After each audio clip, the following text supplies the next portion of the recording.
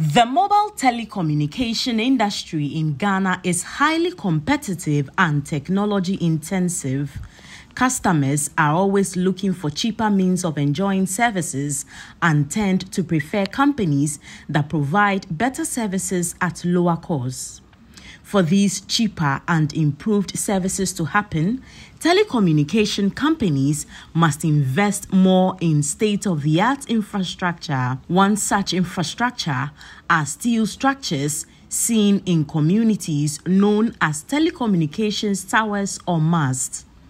These are mounted to provide wireless connectivity to devices such as mobile phones. The key role of these towers is to ensure mobile network operators can provide services to customers by transmitting signals and data at the required speeds in the community. As the population grows and the demand for data and voice services increases, the need for more towers also grows to ensure that network service quality does not deteriorate. But siting these towers requires land, but the cost of land leases and community acceptance are significant challenges that need to be addressed. I must stress that one of our key challenges as a business includes the cost of land lease and the community acceptance of the tower. But ATC, as we have a long-term strategic partnership to be in Ghana, we are in our unwavering commitment to telecommunication sector. We are putting ourselves to work with the members of communities where we operate. We make sure that we actively engage the community before and after and during the period that we are in the community, so they see the need and the positive impact of the towers in the community. Some communities have, however, rejected the siting of these towers in the Upper East region.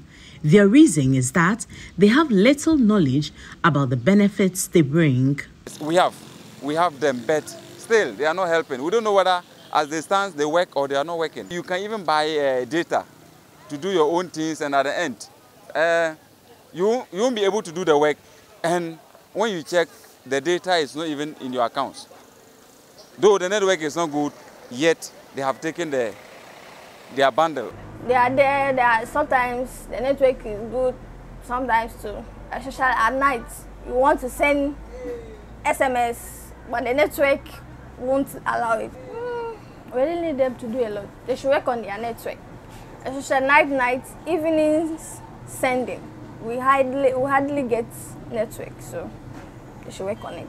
Despite efforts to improve their services in various communities, a large chunk of the population are still without network services, and if they do, it is poor. The Ghana Chamber of Telecommunications is leading its members to mount over 2,000 towers in rural communities. The Ministry of Communication and Digitalization themselves are also embarking on this rural telephony, where they are planning to install over 2,000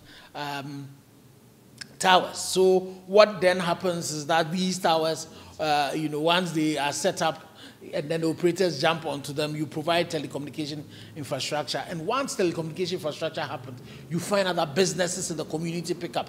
People are able to do mobile money. People are, they are able to use that to live their lives.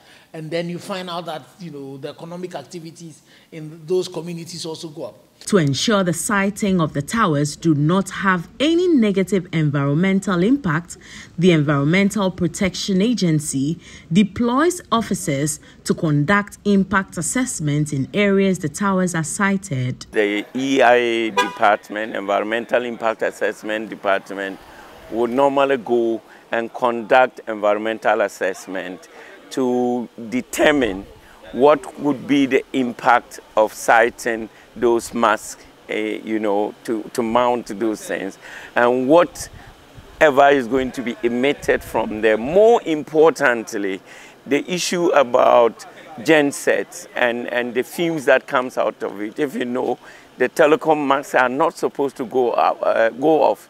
If they go off, you and I are going to start crying that our network is not working. As the telcos keep expending money to improve services, they are often hit with unplanned costs.